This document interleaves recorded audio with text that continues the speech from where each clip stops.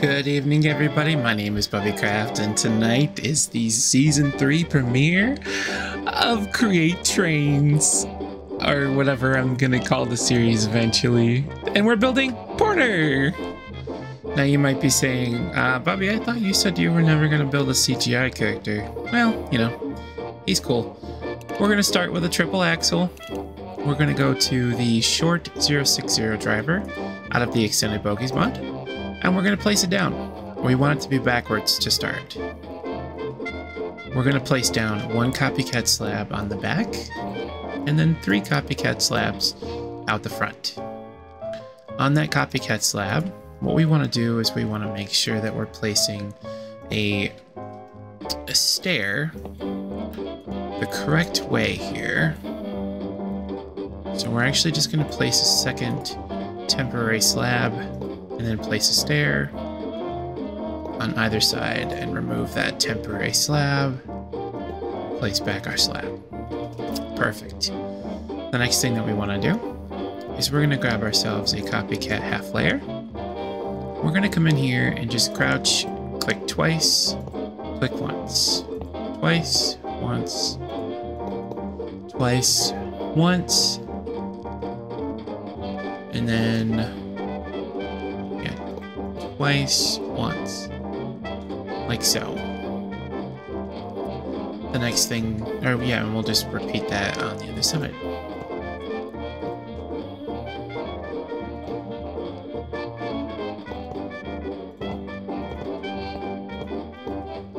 Perfect. We will then go ahead and place down a temporary panel on this back piece.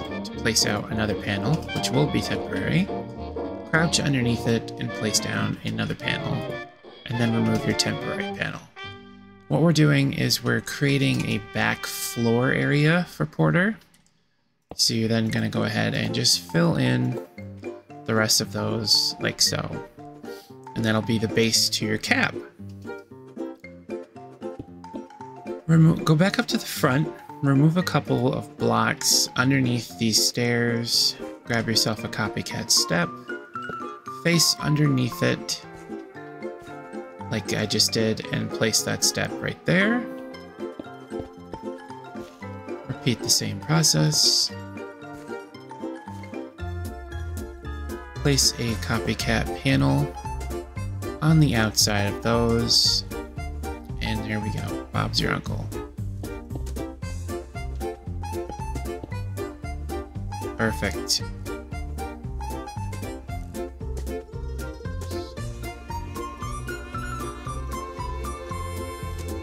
Okay, the next thing that we want to do is we're going to grab a black locomotive smoke box, place that down right there. That'll be the face, if you will, of Porter. Grab yourself some industrial iron. Fill in everything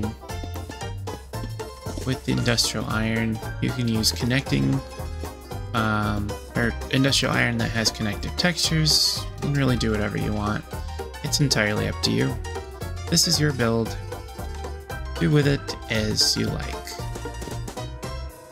Fill in those 2 steps with cyan riveted locometal.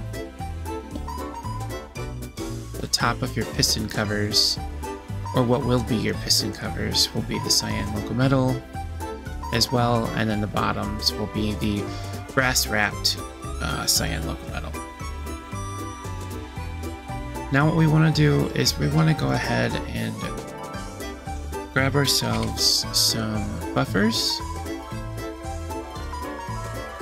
and coupler. Let's place a buffer on either side, coupler in the middle. We'll come to the back, coupler in the middle, buffer on either side.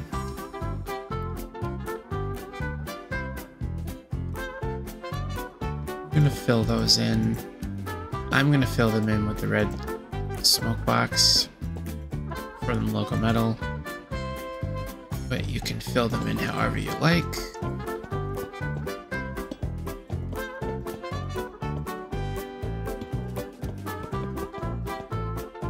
There we go. We're going to grab ourselves a copycat slice.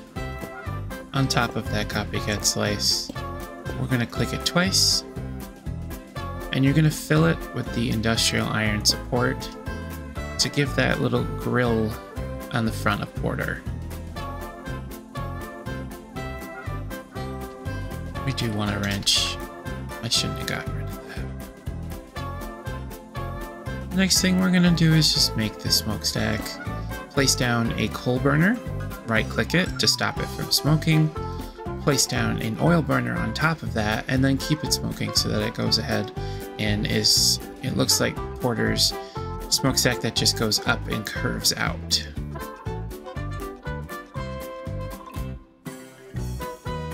The bell won't attach to the back of the smokestack, but that's okay, because the next thing we're going to do is we're going to work on building the actual boiler shape now. I want to go ahead and just go spectator mode and just show you the inside here. So what we're going to want to do is place down a piece of black locometal, the whistle, and then the fluid tank.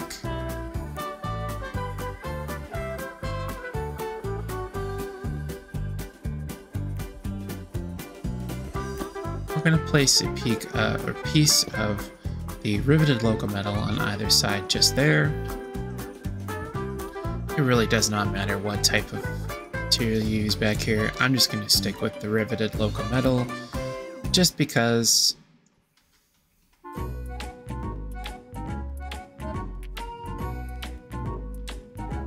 I guess you could do a couple of those. That makes sense. We're going to go ahead and grab a fluid tank and a whistle, placing down our fluid tank in the middle, whistle behind that. I don't know what Porter's whistle is supposed to be, whether it's high pitch, low pitch, whatever. So if you guys know what it is, remember you can right click the whistle to make it low pitch, high pitch, or medium. I'm just going to keep it as medium for now. Grabbing back a hold of the copycat slab as well as the copycat half layer, we're going to come over in here and grab a hold of the cyan locometal as well as the yellow caution block. Place down the bottom portion of the boiler first.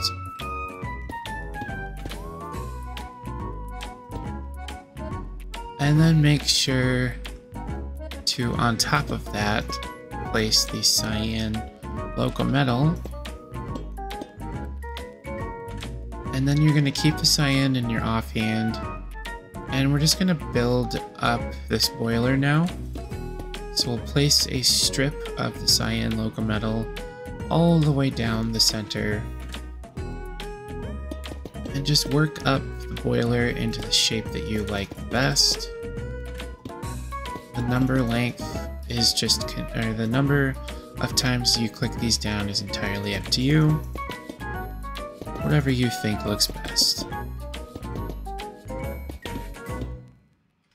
Just give yourself a nice curve and kind of just go from there.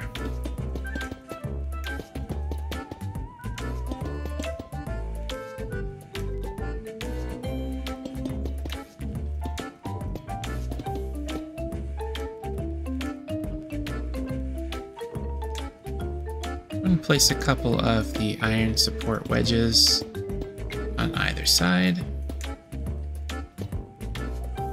because Porter has these little shape things on the sides of him.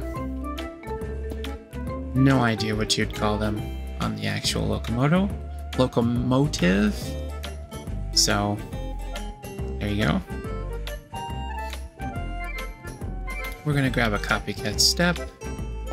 Place a copycat step at the front of each of these blocks to give yourself a triple dome effect. And then you can finally place your bell right there.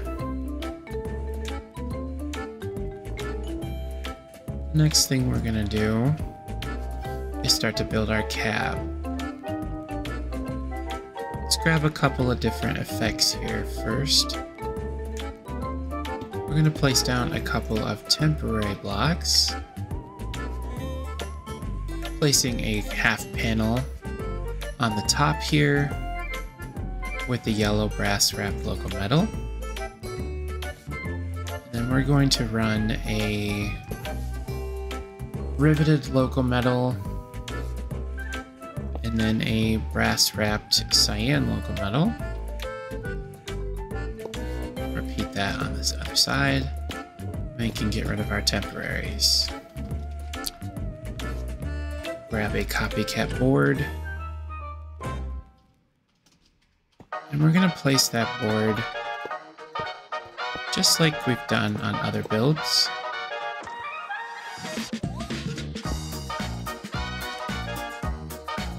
So we're grabbing the mangrove glass that has that shape. I found that it best matches Porter.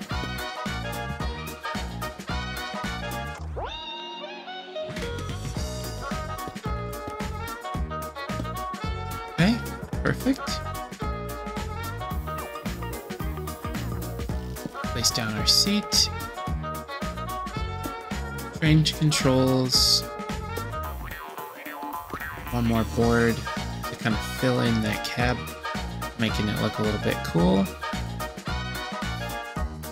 And then what we're going to do is we're going to grab a copycat panel,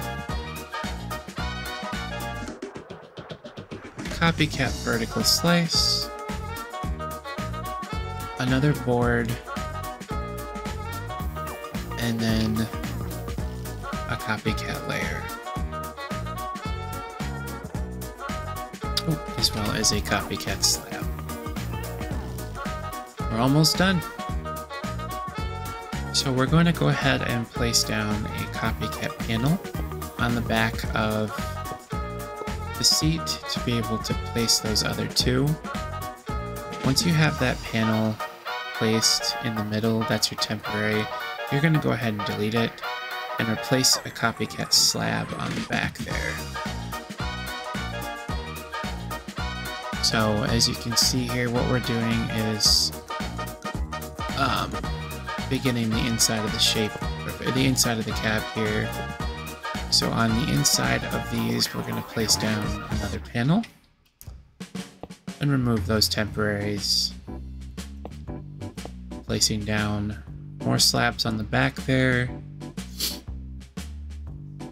Taking our vertical slice, and on top of the copycat panel, you'll place down that vertical slice,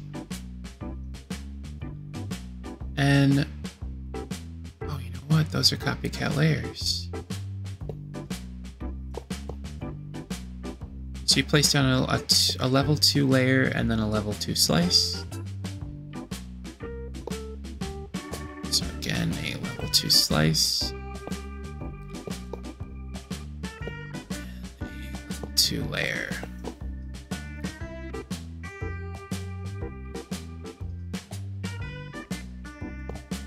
Copycat step along the back there, and you can fill it with coal. Fill the back slabs with the riveted loco metal.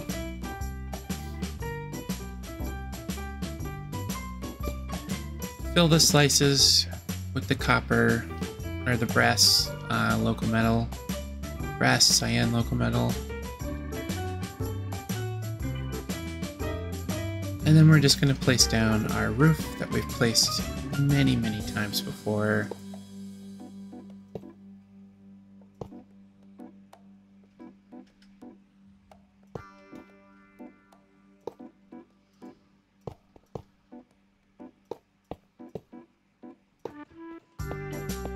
Two on the outsides and 3 in the middle.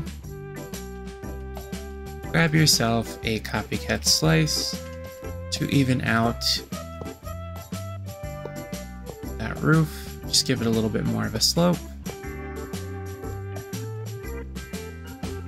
And fill everything in with the deep slate tile or deep slate bricks. And then that's going to be your porter. As I've done in the past, I've added these vertical slices in the corners for some of my builds. So I wanted to keep up with that motif. It's just what signifies a difference in my railroad kind of thing.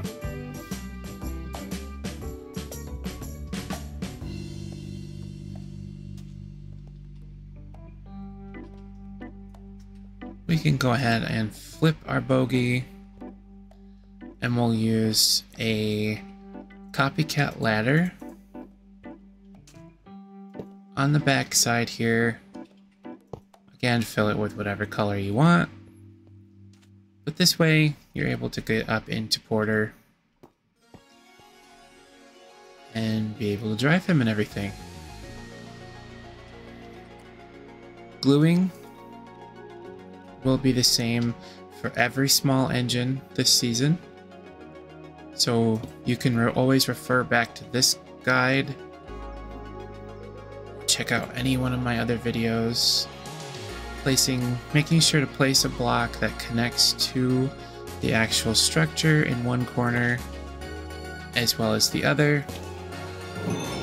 You'll connect that glue, or connect the vehicle with the glue, and then assemble the train. You may have some issues with the bogies flipping. What you can do is just rotate it a couple of times. If that doesn't work, there is a trick that works sometimes for me, and it should work sometimes for you too. Place down your bogey. You'll notice that it is placed backwards. What you'll do is you'll come up and you'll click it with right-click it with an empty hand once. On the second time, you'll see nothing, but the bogey will rotate. And then 1, 2, 3. Oh, in this case, 4 to get the bogey like that. Generally, it's just 3 though. Let's try that one more time. It may not work, but sometimes this does. Extended bogies did just get updated to have the pistonless bogies, so it's possible that trick got fixed. So there we go. That. And yeah, it's gonna be painful. So leave your bogies facing backwards, then when you assemble, it'll automatically face forward.